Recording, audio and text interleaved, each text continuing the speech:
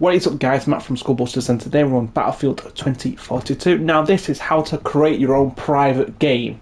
The first thing is you can create other games, but this is under Battlefield's creation, should I say. But here is how you actually customise your own game, get your own game. So what you need to do, you need to head over to the QR code. You either can scan it with your phone and do it through the phone, or you just go on the internet and type in portal.com to access the Battlefield builder, and that's where we're going to build the server, okay? Okay, so when you sign in onto the portal.battlefield.com, either on the website or your phone by scanning the QR code, you can either modify the three that are here, or even create your own. So if you go to create new, you've got Rush, Conquest, Conquest Large, Team Deathmatch and Free For All. So we're going to do a Team Deathmatch. You've got map rotation, so obviously you can choose your maps.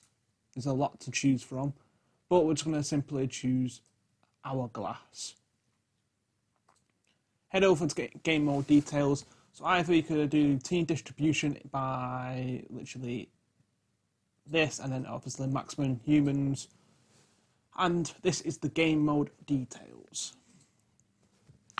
This is the gameplay details. So obviously if you keep changing all this.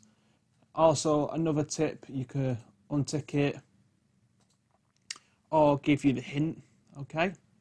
So this is the soldier details. So I would change it to instant death and turn off fall damage. So yeah, if you just set it to your liking.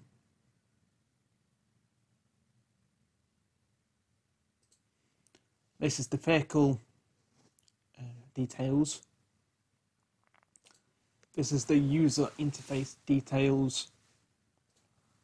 This is the AI details, so this is all the bots. You could choose what difficulty, and you got no AI, which is no bots, PvE or PvP.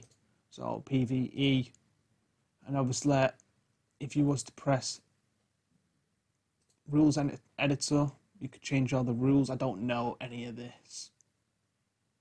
I do apologise. Don't know any of that. But if you go back and press finish, obviously type in